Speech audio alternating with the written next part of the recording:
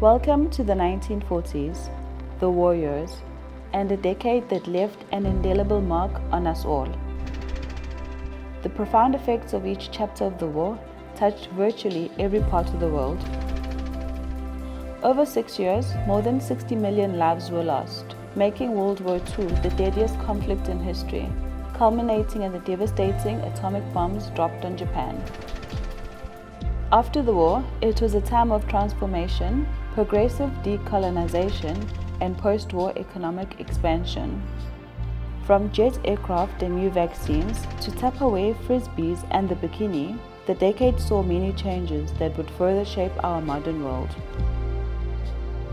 Despite the war, the 1940s was a time of growth and adventure for St. John's, under the unwavering guidance of a particularly strong and determined woman, our headmistress for these years. Sister in charge, Mary Richmell, was an important, insightful, fearless leader, set to enrich the lives of the girls with her knowledge and amazing Irish sense of humor. In 1947, our school turned 50 and had expanded to include new classrooms, kitchens, and boarding facilities. But sadly, in 1949, we then lost one of the school's key figures, former chaplain Father Elston, who contributed so much to our school, helping to design our chapel and suggesting the Cape Dutch look of the school.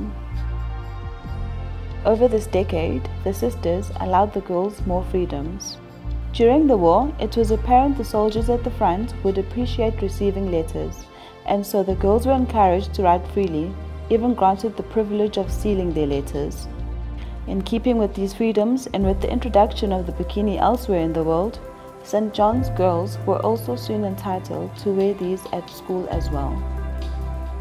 St. John's also saw a uniform change in the 40s, as the thick wool used for stockings was no longer available during the war. Everyone was over the moon with their new, light summer uniforms.